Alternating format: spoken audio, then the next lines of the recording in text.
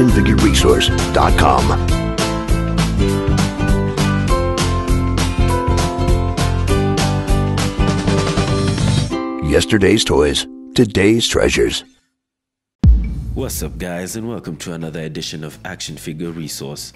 Today's guide features the AC Gilbert, the man from U.N.C.L.E action figure line.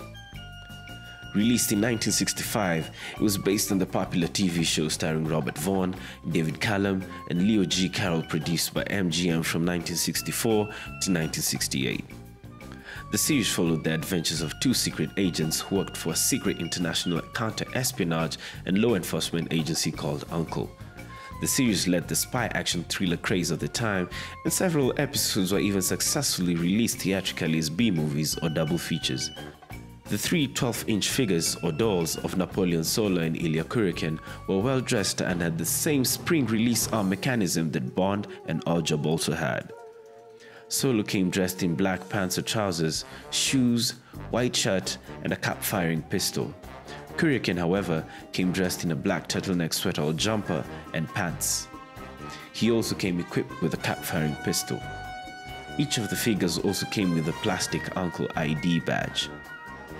The figures were supported by a series of carded and window-boxed accessories that were also compatible with AC Gilbert's other action figures, that is, James Bond, Honey West, and Moon McDare.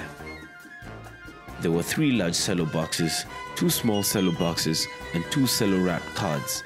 These sets included a target set, jumpsuit set, armament set, scuba set, arsenal set number 1, arsenal set number 2, and a pistol conversion kit. Many of the pieces from these accessory sets were interchanged with the Bond and Honey West sets, with simple paint job changes. The figures, at the time of writing, are generally available loose with the box for between $50 to $100 each. However, I saw one AFA 80 graded Napoleon figure selling for $3,500.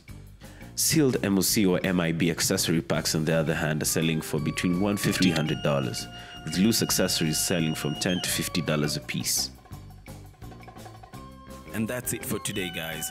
For more guides, videos, and action figure content from movie and TV toys, video game toys, and sports toys, visit ActionFigureResource.com. ActionFigureResource.com.